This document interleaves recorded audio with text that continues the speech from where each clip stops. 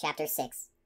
Brothers, even if a person is caught in some transgression, you who are spiritual should correct that one in a gentle spirit, looking to yourself, so that you also may not be tempted.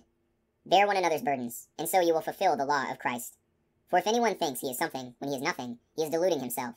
Each one must examine his own work, and then he will have reason to boast with regard to himself alone, and not with regard to someone else. For each will bear his own load. One who is being instructed in the word should share all good things with his instructor.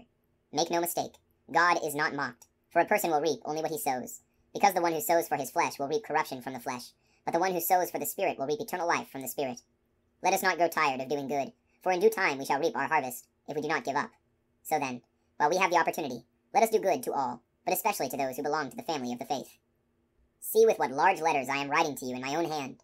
It is those who want to make a good appearance in the flesh who are trying to compel you to have yourselves circumcised, only that they may not be persecuted for the cross of Christ. Not even those having themselves circumcised observe the law themselves. They only want you to be circumcised so that they may boast of your flesh. But may I never boast, except in the cross of our Lord Jesus Christ, through which the world has been crucified to me, and I to the world. For neither does circumcision mean anything, nor does uncircumcision, but only a new creation. Peace and mercy be to all who follow this rule, and to the Israel of God. From now on, let no one make troubles for me, for I bear the marks of Jesus on my body. The grace of our Lord Jesus Christ be with your spirit, brothers. Amen.